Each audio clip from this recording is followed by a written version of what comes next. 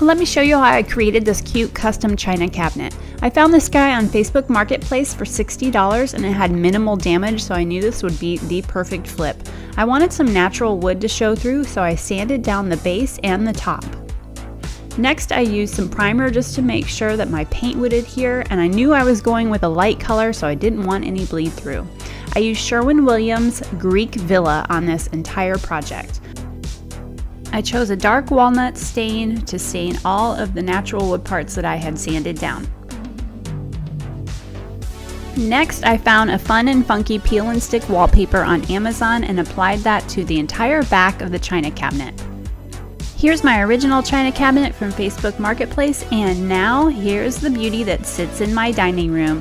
What do you guys think? Show me some love in the comments.